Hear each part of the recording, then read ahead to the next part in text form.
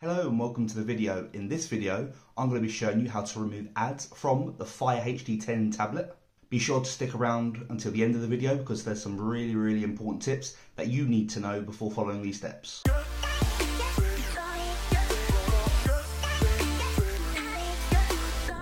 First of all, log into your Amazon account, click on your profile at the top right, then click on Manage Your Content and Devices.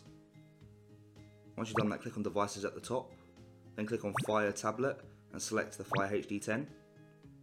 Then what you want to do from here is scroll down, and then you'll see under Special Offers, click on Remove Offers, then click on End Offers and pay the fee. You'll then be charged $15 or £10 to remove the ads. Swipe up, search for Amazon,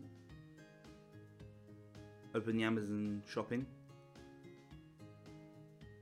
click on your profile at the bottom, click on your account,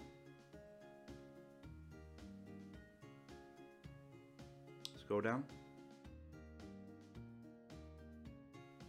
tap on the Content and Devices, click on Devices, select Fire Tablet, select your Fire Tablet, scroll down a bit, and you have that same option for Remove Offers, click End Offers and pay the fee.